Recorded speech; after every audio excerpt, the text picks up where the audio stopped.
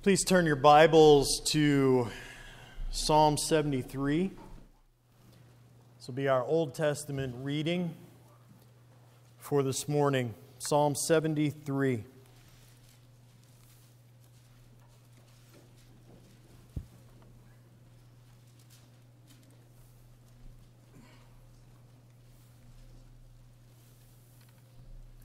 Truly, God is good to Israel, to such as are pure in heart. But as for me, my feet almost stumbled, my steps had nearly slipped, for I was envious of the boastful when I saw the prosperity of the wicked.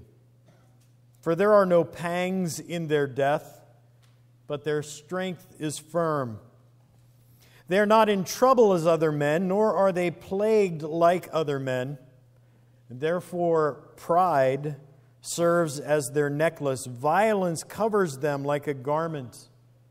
Their eyes bulge with abundance. They have more than heart could wish. They scoff and speak wickedly concerning oppression. They speak loftily. They set their mouth against the heavens, and their tongue walks through the earth. Therefore his people return here, and waters of a full cup are drained by them. And they say, how does God know? And is there knowledge in the Most High? Behold, these are the ungodly, who are always at ease. They increase in riches. Surely I have cleansed my heart in vain, and washed my hands in innocence. For all day long I have been plagued and chastened every morning. If I had said, I will speak thus, behold, I would have been untrue to the generation of your children. When I thought how to understand this, it was too painful for me, until I went into the sanctuary of God. Then I understood their end. Surely you set them in slippery places. You cast them down to destruction. Oh, how they are brought to desolation as in a moment. They are utterly consumed with terrors. As a dream when one awakes, so, Lord, when you awake, you shall despise their image. Thus my heart was grieved, and I was vexed in my mind. I was so foolish and ignorant, I was like a beast before you. Nevertheless, I am continually with you. You hold me by my right hand. You will guide me with your counsel, and afterward receive me to glory. Whom have I in heaven but you?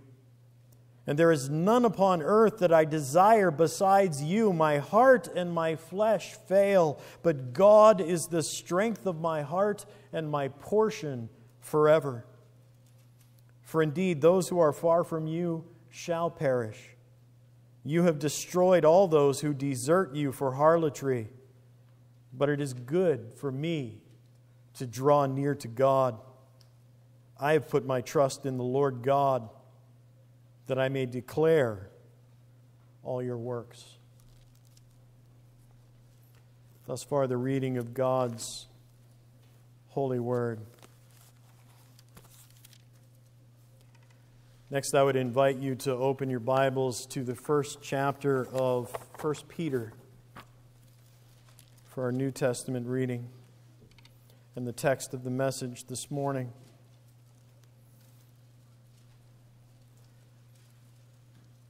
I'll tell you a brief story before reading this passage from 1 Peter chapter 1, verses 1 through 9. Many of you know my lovely wife. What you may or may not know about her is that she has a master's degree in speech-language pathology.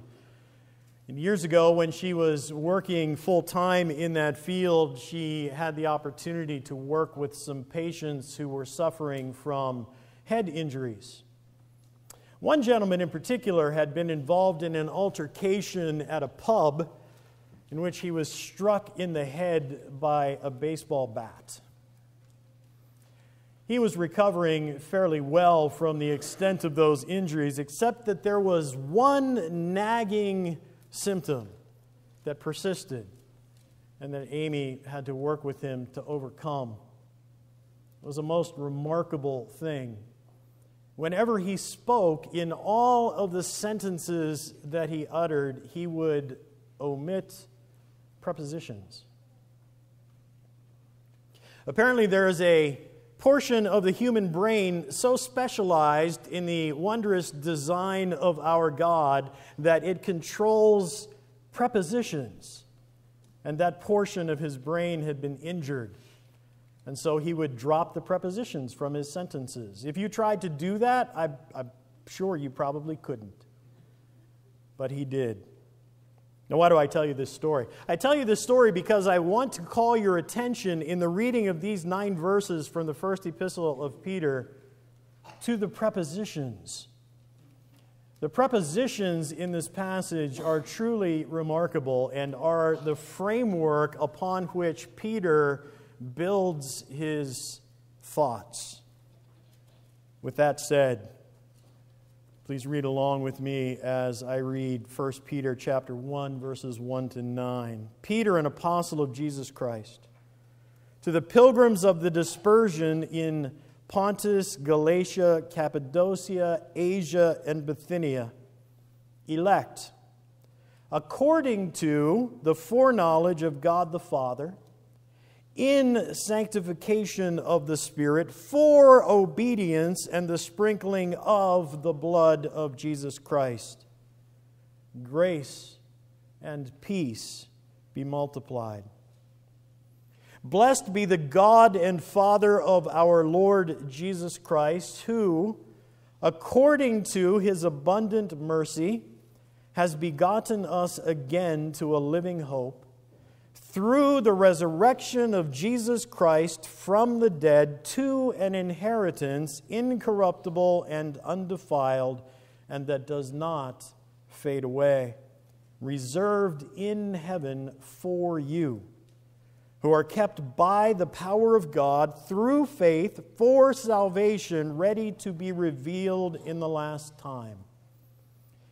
In this you greatly rejoice, though now, for a little while, if need be, you have been grieved by various trials, that the genuineness of your faith, being much more precious than gold that perishes, though it is tested by fire, may be found to praise, honor, and glory at the revelation of Jesus Christ, whom having not seen, you love. Though now you do not see Him, yet believing, you rejoice with joy inexpressible and full of glory, receiving the end of your faith, the salvation of your souls.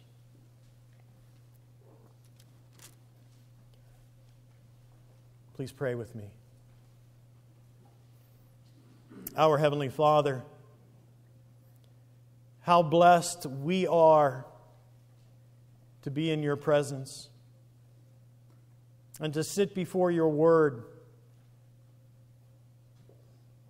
How blessed we are indeed to have the promise of your Holy Spirit, that He will accompany your word and enlighten our minds. O Lord God, how we pray that as we come to your word, that we would be teachable, that our hearts would be pliable in your hands, that they would be like the ground plowed and prepared to receive the seed that is planted, and that your word would take root and grow and bear fruit. So help us, Father, to cast off distractions and to hear your word and to do it. We pray in Jesus' name. Amen.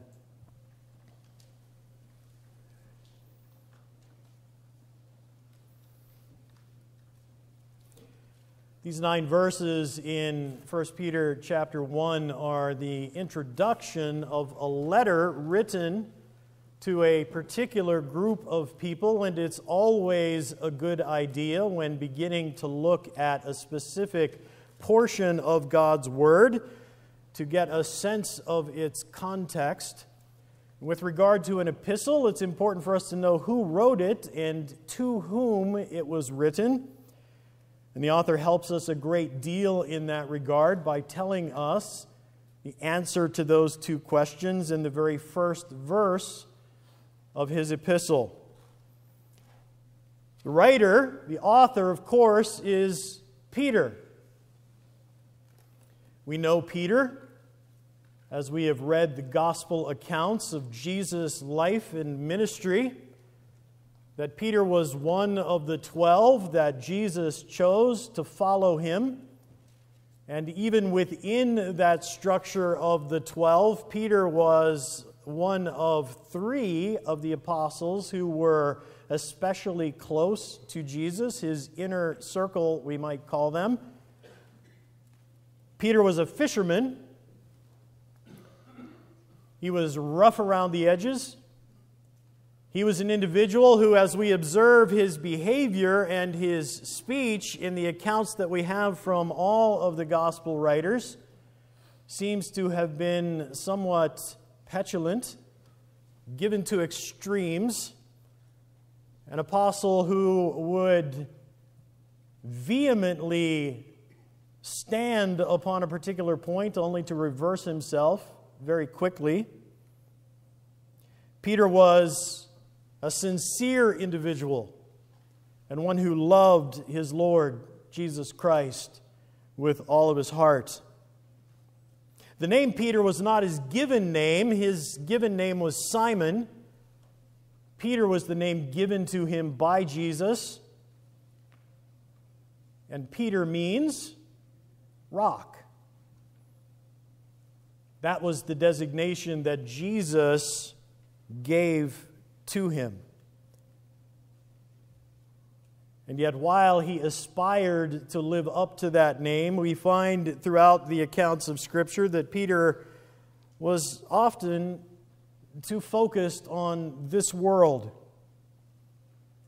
You might recall the account of the gospel writers when Peter, along with James and John, were invited to the mountaintop where they witnessed the transfiguration of Christ and saw him in his glory, with Moses and Elijah standing there on the mountaintop with them. And Peter's response, "Lord, let's build 3 tents, one for you and one for Moses and one for Elijah." It was Peter who, at the Last Supper, when Jesus was washing the disciples' feet, said to Jesus, "Lord, never will you wash my feet." And only moments later, when Jesus had explained the importance, said, "Well, not only my feet, but my head and my hands as well."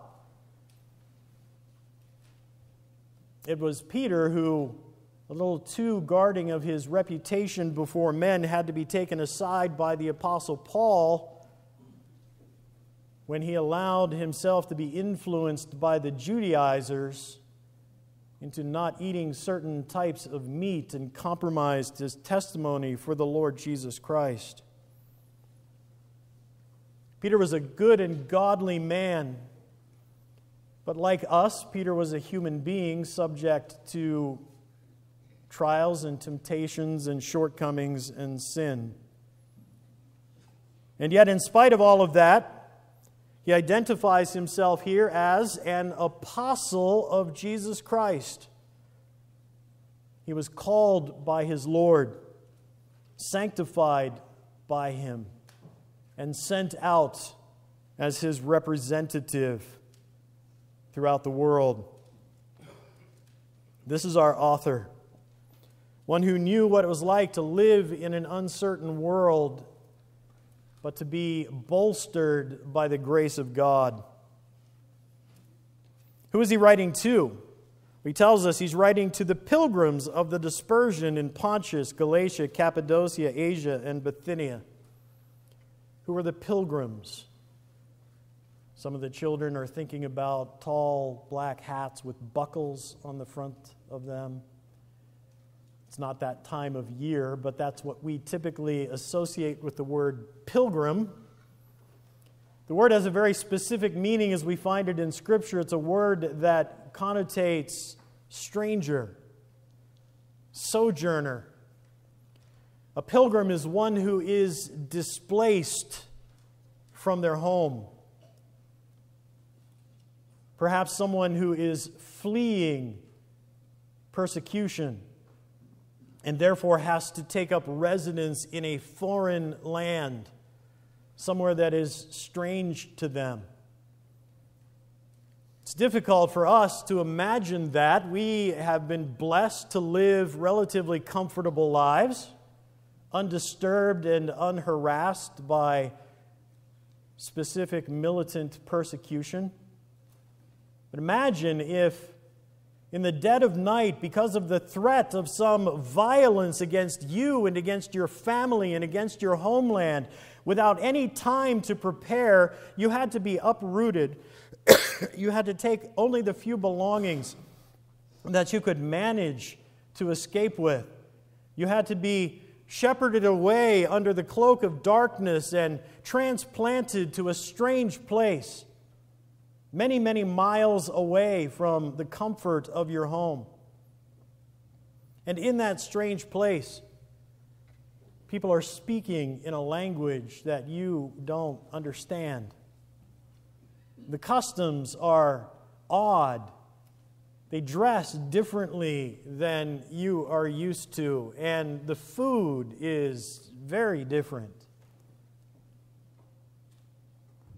These are the pilgrims that Peter is writing to, men and women, families who had been dispersed throughout Asia Minor, Jewish families who knew Jesus Christ, who now lived among strangers and foreigners and felt alienated, separated, cut off, and strange. We haven't experienced that in a physical sense, and yet there is a very real spiritual sense in which all of us, as followers of the Lord Jesus Christ, living in the world, are strangers. We're pilgrims. We're dwelling in a place that is not our home. We're surrounded by cultures and practices that are foreign. And we are a peculiar people. Some of us more peculiar than others, but strangers in a strange land. And so Peter is writing in order to encourage, in order to strengthen, in order to anchor these pilgrims and to give them hope. So how does he do this? How does Peter approach this task of encouraging these pilgrims of the dispersion? Well, you might be surprised, but the method in which Peter chooses to encourage these folks is by giving them a lesson in theology. Peter writes to them of the doctrines of God and His sovereign grace. Surprising, perhaps, because we tend to think of doctrine and theology as something sort of dry and separated. It's that ivory tower stuff that they talk about in seminaries and schools, but it's not practical. Quite to the contrary. Peter understands that the doctrines and the truths of God and His Word and of His dealings with His people are the very anchor that these pilgrims need to keep them grounded and to give them hope and to help them place their own experience in the proper perspective. So there are 4 specific truths that Peter focuses on in these opening verses of his first epistle that we're going to focus on together this morning. And the first truth that Peter chooses to emphasize is the doctrine of election. After identifying his audience, it's the very first word that he uses. Peter, an apostle of Jesus Christ, to the pilgrims of the dispersion in Pontus, Galatia, Cappadocia, Asia, and Bithynia, elect according to the foreknowledge of God the Father.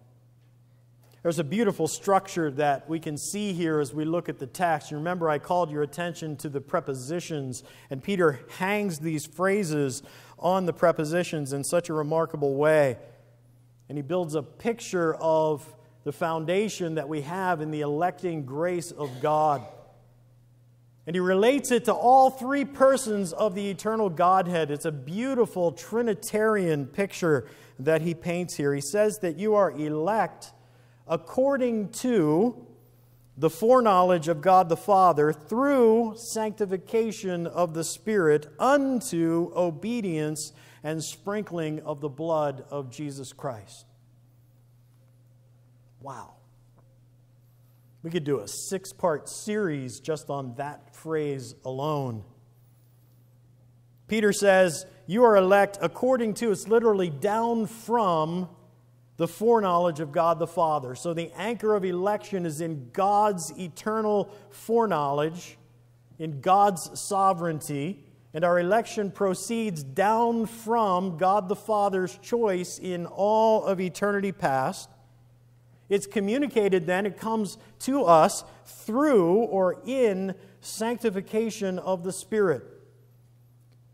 So God the Father regenerates us and gives us new life and communicates that election, making it take hold in our lives experientially through the interaction of the Holy Spirit that He sends. It comes down from the foreknowledge of the Father through sanctification, setting apart of us in the Spirit unto or toward obedience and the sprinkling of the blood of Christ.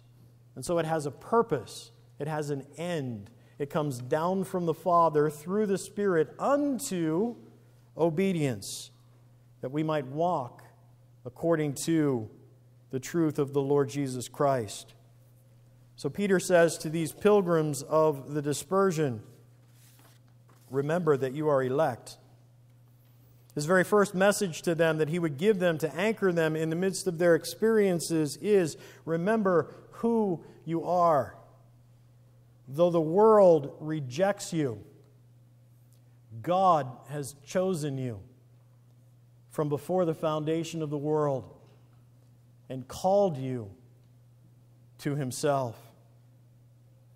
The doctrine of election provides an anchor for confidence in the midst of trials. No one perhaps expressed this with more forceful beauty than the Apostle Paul in the 8th chapter of Romans, when he wrote, and we know that in all things God works for the good of those who love Him, who have been called according to His purpose. For those God foreknew, He also predestined to be conformed to the image of His Son, that He might be the firstborn among many brothers. And those He predestined, He also called. And those He called, He also justified. And those He justified, He also glorified. What shall we say then in response to these things? If God is for us, who can be against us? He who did not spare His own Son, but gave Him up for us all, how will He not also, along with Him, graciously give us all things? Who will bring any charge against those whom God has chosen? It's God who justifies. Who then is the one who condemns? No one. Jesus Christ, who died, more than that, who was raised to life, is at the right hand of God and is also interceding for us. Who shall separate us from the love of Christ? Shall trouble, or hardship, or persecution, or famine, or nakedness, or danger, or sword? As it is written, for your sake we face death all day long. We are considered as sheep to be slaughtered. No, in all these things we are more than conquerors through Him who loved us. For I'm convinced that neither death, nor life, nor angels, nor demons, neither the present, nor the future, nor any powers, Neither height nor depth nor anything else in all creation will be able to separate us from the love of God that is in Christ Jesus our Lord. The doctrine of election establishes our purpose in this world, in sanctification of the Spirit. Paul summarizes our purpose in a brief phrase in 1 Thessalonians 4:3. For this is the will of God for you in Christ Jesus, your sanctification. Doctrine of election produces Christ-like behavior. Paul writes in Ephesians 2, for by grace you've been saved through faith, and that not of yourselves. It's the gift of God, not a result of works, lest anyone should boast. And he goes on and adds, for we are his workmanship, created in Christ Jesus for good works, which God ordained beforehand that we should walk in them. So Peter begins by seeking to encourage these pilgrims of the dispersion. And the Holy Spirit would encourage us with the same thought. That as we think about our displacement in the midst of the world, we have an anchor in the electing grace of God. Second, he points them to the truth of regeneration. Verses 3 and 4. Blessed be the God and Father of our Lord Jesus Christ, who according to his abundant mercy has begotten us again to a living hope. He's begotten us again. I remember hearing Dr. R.C. Sproul some time ago talking about a memorable quote from one of his seminary professors when he was studying abroad under G.C. Berkouwer.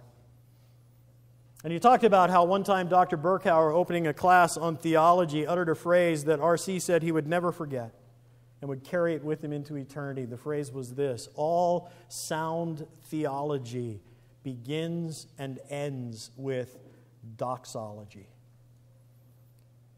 All sound theology begins and ends with doxology. Sound theology is the discussion of things concerning God himself.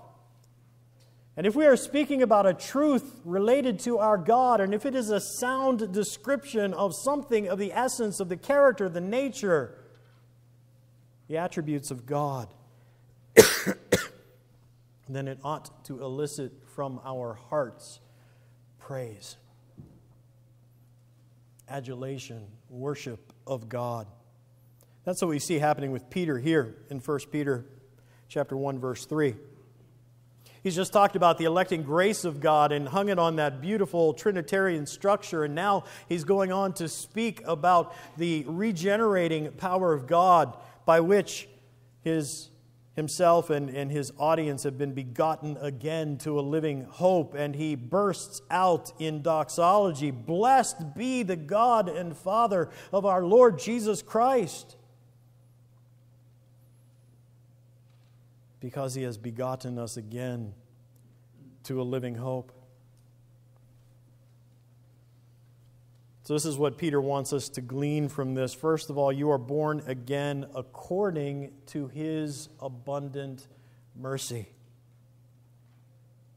It's not because of who you are. God said to Israel many, many years ago, do not think that it's because you were bigger than the other nations or somehow better than the other nations that I chose you. I chose you because I loved you.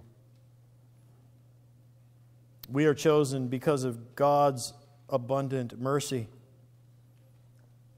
He is the Father, only truly and properly so, of Jesus Christ, the God and Father of our Lord Jesus Christ. But because of his regenerating grace, who has taken us who were dead in trespasses and sins and given us new life, breathing it into us by his word and spirit, we are able to also call him Abba, Father, our Lord, and our God. Peter wants us to know that we are born again unto a living hope. we need to take some time to define the word hope. It has a different meaning in our usual parlance than it does in Scripture. The word hope we tend to think of as wishful thinking.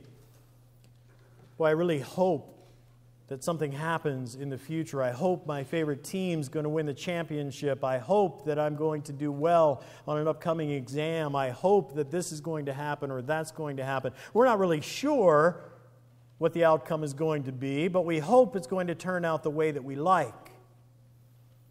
And that's not at all what the Bible means when it talks about hope. Biblical terminology, biblical hope is the certain expectation of a future reality rooted in the promise of a faithful and all-powerful God. God said that it's going to happen. We believe that God is perfect and that all that He says will come to pass and that He has the power to make it so. But it hasn't happened yet, so we hope. Not with uncertainty as to whether it might or might not happen, but in expectancy that it will come to pass. That's the kind of hope that Peter is speaking of here when he says we've been born again, begotten again to a living hope through the resurrection of Jesus Christ from the dead. We have a solid and sound basis upon which to hang our hope. The resurrection of Jesus Christ from the dead. Romans 6, verses 5 to 8, Paul writes, "For if we have been united together in the likeness of His death, certainly we also shall be in the likeness of His resurrection. Knowing this, that our old man was crucified with Him, that the body of sin might be done away with, that we should no longer be slaves to sin. For he who has died has been freed from sin. Now, if we died with Christ, we believe we shall also live with Him." The resurrection of Jesus Christ is the foundation and the anchor point of our hope. And so we know that we will be with Him. "In my Father's house," He said, "are many mansions. I go to prepare a place for you, that I might come and take you to be with me where I am." And so Peter says we are born again to an inheritance. We like to think about the idea of inheritance perhaps from time to time. That mystery letter that appears in our mailbox from an attorney's office referencing some long-lost relative who has left us a large check. Peter's talking about an inheritance far more exciting than that. He describes it as an inheritance that is incorruptible, that is undefiled, that is inexhaustible. It's not subject, like any earthly inheritance that we might receive, to breaking down over time or being diminished in value or fading away. And he says it's reserved in heaven for you. The idea of reserved means guarded to prevent loss or injury. It's not going anywhere. It's surrounded by the heavenly host. It's on reserve in heaven for you. This is the living hope to which you have been born again. Peter's message again to these first century pilgrims and to us, not only remember who you are, but remember whose you are. You're born again children of God in Christ Jesus. The world may disown you, but you have a living hope and an incomparable inheritance.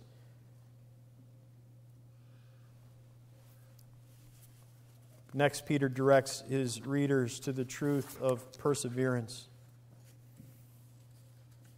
He says, "You are kept by the power of God through faith for salvation, ready to be revealed in the last time." The word "kept" is a different word than he uses for reserved in heaven for you. The word "kept" means to protect by military guard, either to prevent hostile invasion or to keep the inhabitants of a besieged city from escaping. We are restrained, we are kept, either from assault from the outside or from our own escaping. God preserves us through faith in the power of God. Faith is the means, it's the instrument that keeps us from being overwhelmed. It doesn't exist by itself, however. Faith must have an object upon which it rests. That faith that we exercise is faith in the power of God. Our faith might wax and wane. It might be stronger or weaker, depending on the situation and the time of our life. And so it must be nurtured and fed by the means of grace. Faith is God's gift to us. It's not your willpower. It's faith in His power. Peter says, you're kept unto salvation, ready to be revealed in the last time. God has chosen you, given new life to you, and is preserving you in order to bring you to the ultimate realization of His promise to you in Jesus Christ. Salvation. A promise that cannot be thwarted by any power on earth or in heaven. Jesus said, my sheep hear my voice, and I know them, and they follow me, and I give them eternal life, and they will never perish, and no one will snatch them out of my hand. My Father, who has given them to me, is greater than I, and no one is able to snatch them out of my Father's hand. And Paul wrote to the Philippians, being confident of this, that he who began a good work in you will carry it through to completion in the day of Christ Jesus. And so Peter charges the pilgrims to remember who he is. Though your faith may falter, you're kept by the hand of the omnipotent God and enfolded in the arms of one who is mighty to save and whose plans and purposes will never, ever fail. Finally, Peter points his readers and us to the doctrine of union with Christ. Having laid this groundwork, Peter says in verse 6, in this you greatly rejoice, though now for a little while, if need be, you have been grieved by various trials, that the genuineness of your faith, being much more precious than gold that perishes, though it is tested by fire, may be found to praise, honor, and glory at the revelation of Jesus Christ, whom having not seen, you love. It's an amazing structure when we look at this entire passage and we see what Peter has been doing in this concept that he's been building. He started with reminding us of eternity past and anchoring us in the fact that God has chosen you from before the foundation of the world. And then he sets before us a vision into eternity future, where we have an inheritance reserved in heaven for us, one that cannot fade away. What about now? Now, when we're stuck between these two eternities, and life is hard, and difficulties press us on every side, and we face trials, sickness, persecution, conflicts, problems of every kind. It's that now that Peter's addressing here in verses 6 through 9. And if we had to boil down his message to its very essence, it is this. You're anchored in eternity past, you're promised eternity future, and in the space between where you face those trials, you have Jesus. He's there with you. The one who said, I will never leave you nor forsake you, will walk through those trials with you and see His work through to completion. So Peter says, in these grand doctrines you greatly rejoice, though now, look at the modifiers here, now for a little while. It's that perspective in between those two eternities. The now is but a little while. We all face trials. And Peter's not trying to diminish those trials in any way or to dismiss them and say they're not difficult, they're not hard, they're not awful. But he does put them into the perspective of eternity. You may have a trial that lasts for weeks or months, maybe years or decades. Maybe a trial that comes into your life the day that you're born and doesn't depart till the day that you depart this earthly realm. And Peter says, in the perspective of eternity, it's a little while. If need be, he says. Trials through which God places His people are not random, nor are they pointless, but they are purposeful, if need be. We don't always know why they need to come, because God knows us better than we know ourselves, but those trials, when we face them, we have the assurance that they are under the superintending providence of God, and they come to us as need be.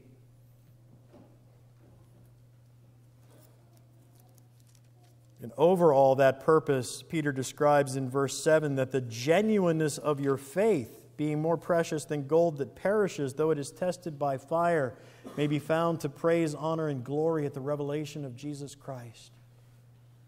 It's through those trials that God builds that godly character in us, that He purges away the impurities and imperfections from our lives and conforms us more and more to the image of His Son, Jesus Christ, whom having not seen, we love. And while we do not see Him, yet believing, we rejoice with joy inexpressible and full of glory. And in the end, we receive the end of our faith, the salvation of our souls. So that's the counsel that Peter gives to the pilgrims of the dispersion, to anchor them in the doctrinal truths of God's electing grace, His regenerating power,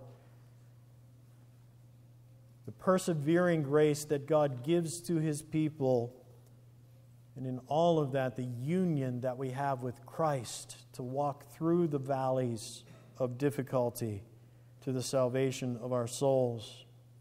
May God encourage our hearts with these truths. Let's pray. Heavenly Father, Lord, we do ask that You would be pleased to take this word of Yours and use it to strengthen our own hearts, encourage us, convict us, and bring us grace. We ask these things in Jesus' name.